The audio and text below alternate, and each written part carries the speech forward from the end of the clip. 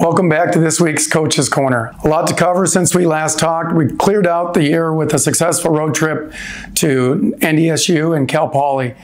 We dueled NDSU on Friday, had a nice ranked win there. Took off on Saturday, flew to Cal Poly. On our way there, we ran into a storm. We actually were coming down into Cal Poly to land, and we had to divert on our plane and take off and go to Cal State Bakersfield, which was kind of wild. We were fortunate to land there and made a call to alumni coach Steve Blythe, who now coaches at Cal State Bakersfield, and we got off the plane and were able to work out in their wrestling room, then take off, drive to Cal Poly, and duel them the following morning, where our guys wrestled pretty well, picked up another ranked win. So we ended up having a short Christmas break. We had our guys come back on December 26th to start training. As we took off for the Southern Scuffle, we brought 20 guys down there to compete. 10 of them placed. I thought overall we wrestled pretty well. We had the opportunity to see some good competition, see some different opponents, which is the main thing we were looking for. When the Big Ten schedule came out and we realized we had Northwestern, it was a really short turnaround. I think it had a small impact on some of our guys in that duel, but we came back, had a couple days off, and took off and flew to Northwestern. We dueled them this past weekend. We ended up dropping that duel. I think the big difference in some of the duels that we won this year, looking at our big wins over Oklahoma State and the other ranked wins, we were closing out a lot of the matches. We were riding very well, and we were winning all the close ones. And this duel, unfortunately, didn't go that way. We lost a lot of close ones, and that was the difference maker in that duel. Starting off at 125 pounds, there was not a match. We were not aware that D'Agostino was not going to wrestle, and McKee, who's done a great job making weight this year, did not make weight. And so it was unfortunate. Based on Big Ten travel regulations, we can only travel with 13 guys on the road, and 3 extra guys was not enough. We were not able to bring Spratley. He got injured in the Southern Scuffle. It's not serious. He'll be back, but he wasn't able to compete in that duel, so we left him home.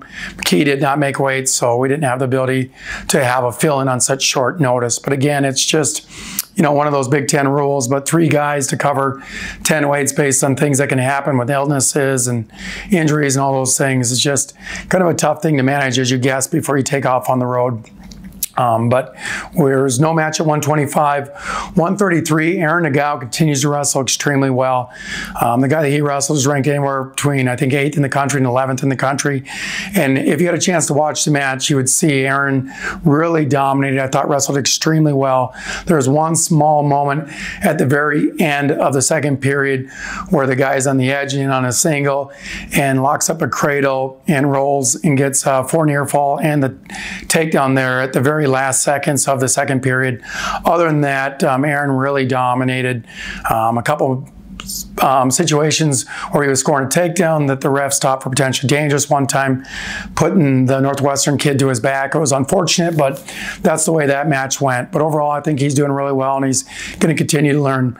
Berglund had a tough matchup. He's lost a very close match. I think for him, he's doing extremely well on top. He's riding tough. People are really, I think, having to make a decision if they want to go under him or not.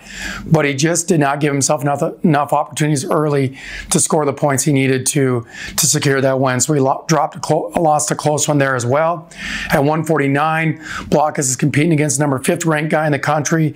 That goes to overtime. Blockus rode him really well during the regulation part of the match, but in overtime, he was not able to get away and not able to score a takedown, so we lost in the double overtime there. So at 157, Brayton Lee is still coming back. We have a lot of faith in him. Still coming back from that injury. I think there's a lot of things he's still trying to iron out to get back to where he is. We know he's going to get to where he needs to be, but he just got to continue to battle and build. But he dropped a match against what I think is a really good opponent as well there. 165, Sparks drops that match. Was not a best match by Sparks, no doubt about it. He did not look like he had high energy, the high energy that he typically has, and he was wrestled fairly flat. 174 and 184, both Bailey and Salazar get bonus wins for us, and they look phenomenal. It's great to see those guys come out and lead that way.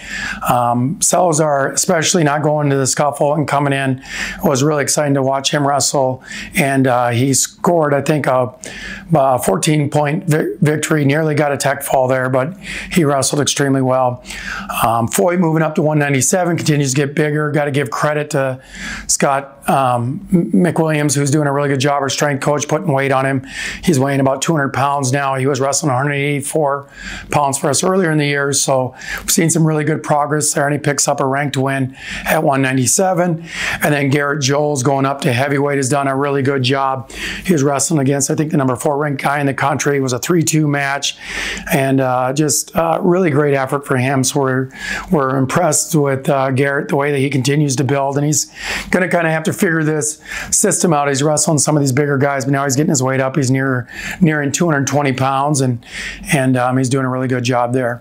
Some of you guys maybe have heard it's unlikely that Gable Steveson will be back wrestling, so that's I know something that a lot of people are bummed about, but we're really excited that Garrett was able to take that opportunity and say, I'll do this for the team and I'll move up and do a really good job of it.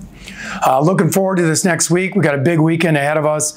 This Friday we take off, we go to Nebraska, we wrestle them on Friday. There's 8 ranked matchups, some really tough matchups that will be great for our guys' chances to beat some of the top guys, and that's a duel we're looking forward to. We'll come back on Saturday to a home duel here on Sunday versus Michigan State. The highlight match and the Michigan State duel here at home will be at the 133-pound, which will be a rematch between Nagao and their guy at the Southern Scuffle from last year. So it'll be a great opportunity for Nagao. That duel's at 7 p.m. We're going to host our social at Blarney's at 3:30. So if you want to watch the Vikings game and get there prior to our duel, show up, spend that time watching the Vikings game with some fellow Gopher wrestlers, and then come to the duel afterwards. Alumni, please save the date and join us for our alumni duel on January 22nd versus Purdue at 1 p.m. Alumni will receive 1 complimentary ticket and the ability to purchase additional tickets at $5 each. We plan to do a group picture on the mat at the halftime, so if you can make it, please join us. For RSVP for this event, email Cody at the email below.